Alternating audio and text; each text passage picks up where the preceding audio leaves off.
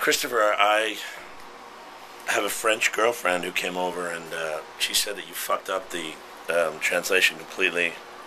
It's a disaster, and wait till I see you, man, because a lot of stuff.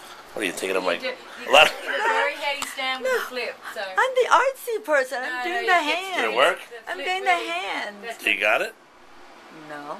You didn't get it yet? Take two. Christopher, happy birthday, first of all, and I have a French girlfriend who came over, and I went over some of the lines in the play with her, and you fucked them up pretty much. You made them really not even close to what the translation should have been, so next time I see you, I'm going to kick your little English ass.